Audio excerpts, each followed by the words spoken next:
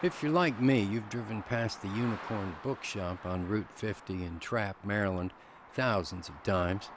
You've always been in a rush to get somewhere else.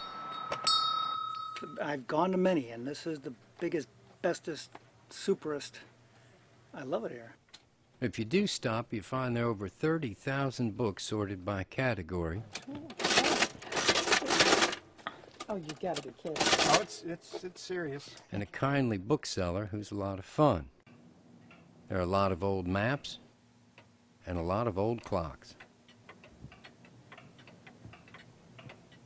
Monday is clock day.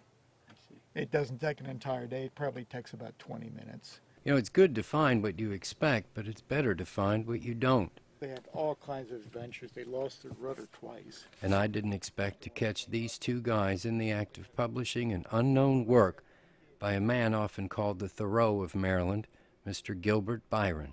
Gilbert shared a birthday of July 12th with Thoreau, and it turned out there are many parallels in his life. Thoreau is best known for Walden's Pond, Byron for another pond, the Chesapeake Bay, which he immortalized in his book, The Lord's Oysters. Which I think is one of the best books ever written about the Eastern Shore.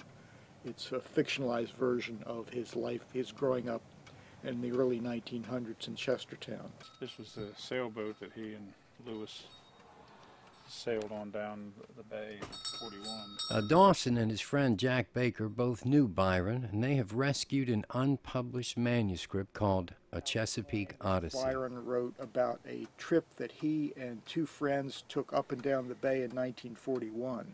Like a bag. Now, the odd thing is they didn't plan to do this book. It just sort of happened. Read it and I thought, well, maybe I'll Xerox it just so I could have a copy for myself. But by the time they were done, it was a real book. And I'm thinking, well, wow, you know, this is really shaping up to be something. And if I really like it and it looks good, maybe other people will be interested in it. But that's as far as it's gone yet. Just goes to show how far you can go when you don't plan ahead. Much of what I seem to do is accident, or you're looking for one thing. Never find that, but find 5 more things that are far better than whatever it is I was looking for. In beautiful Trappe, Maryland, this is Charles Paparella for WBOC News.